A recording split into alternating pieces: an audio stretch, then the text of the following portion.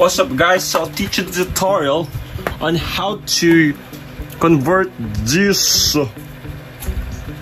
old Bluetooth speaker, which apparently doesn't work anyway, as your mid-high. So this one is usable. So the tools that we need guys is your soldering iron, of course, then your lead, your electrical tape, camera handy, this cutters, then your pliers, then this one to connect the terminal, and then I have here some used wires where I could get it, then a small wire. So the first thing that you need to do is turn this on, because this needs a lot of time to heat up.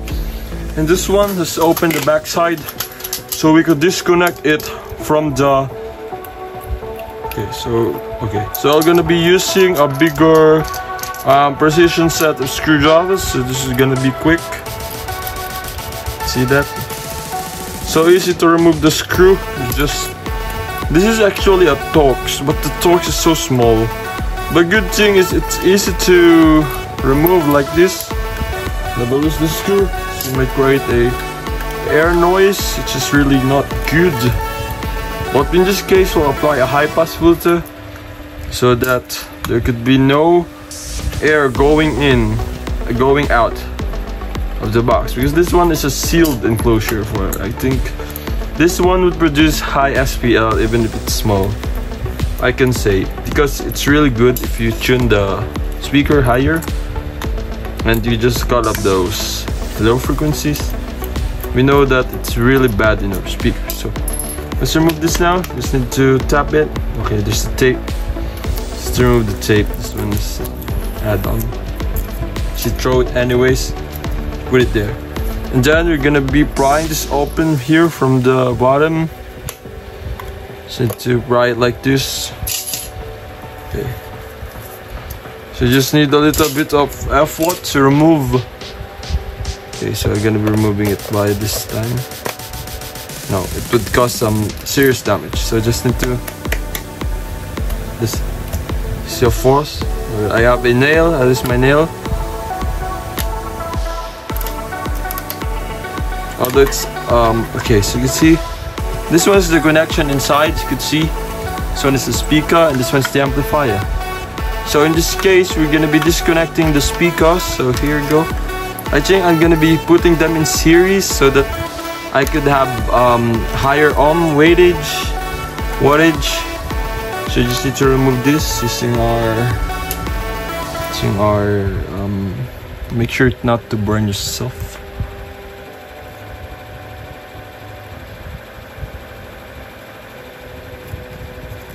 Okay, then the other one, cut them off. And also there's a battery. I think it's gone wrong, it's dead. And there's another wire, it goes toward it. So remove it. There you go guys, removing it. This one.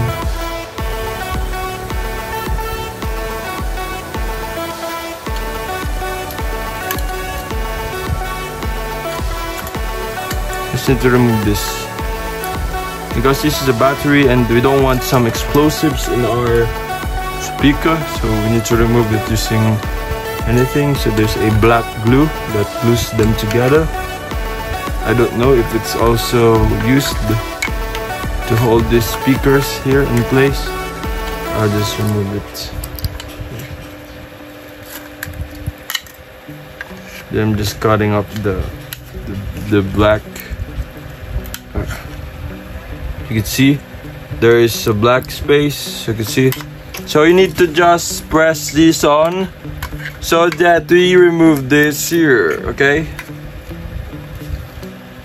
And also guys, I forgot to tell you that you should also have your multimeter. So I'm gonna be testing it in impedance mode. So we'll see how much impedance do we get in one speaker. So here you go guys, so we're gonna be connecting it. I can't remove the battery, but here. Okay, so there's no impedance. Just connect it again.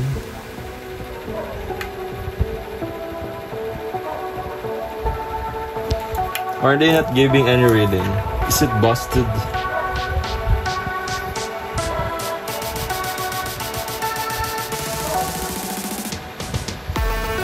You see?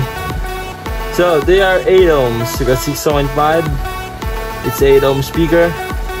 So we could wire them in parallel. You just need to be very careful in the volume. So you might try them potentially. So I don't get any reading here, but I think it's also 8 ohms. So furthermore, we're gonna be connecting them in series, because these things could get fried easily if we have not taken into account. Okay guys, so I'm gonna be putting this here, so it would be nice to see. So we're gonna be removing these screws here. Okay, so we're gonna be removing the biggest screw here.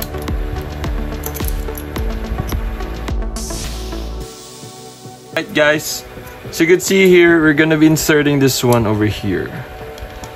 You can see it fits perfectly, just like it's made to be in here. Go guys, you can see it's like they're made to be together. This kind of setup, they fit together. See, it's like it's really made for this kind of application. See that? You just need to seal it so that there would be no air leaks, but I'm afraid that air leaks could never be inevitable. But it's okay, it's just mid-high. But if you really want a no air leak, you should use any kind of plastic, hard plastic. Okay, just need to solder everything here. So let me time lapse for you that, guys. And most of all guys, should also know what do I mean by series wiring. So for our series wiring, so this one is the positive of speaker 1, this one is the negative of speaker 1. Going to the negative of speaker 1 is going to the positive of speaker number 2. So you can see this is wire goes to speaker number 2, this is the positive, and the negative goes to your negative side of your amplifier, or the speaker here, the speaker connector here. And this one goes to the positive side of your amplifier, or your terminal here that goes to your amplifier, this one. Okay, that's how I explained everything for the series wiring. So let's get on and let's connect them. Okay,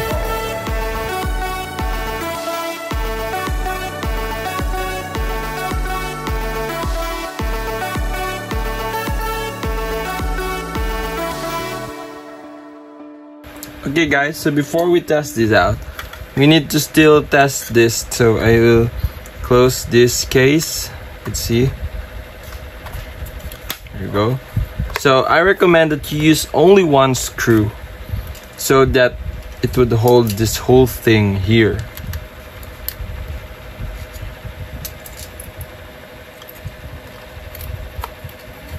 Okay. Then put also in the other screw.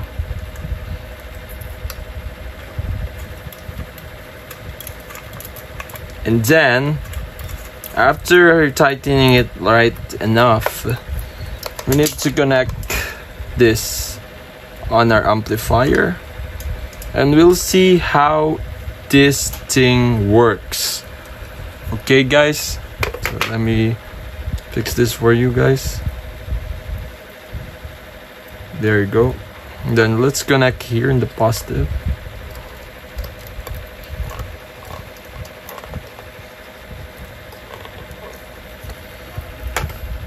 So let's connect it. Alright guys, so you can see you hold the universe.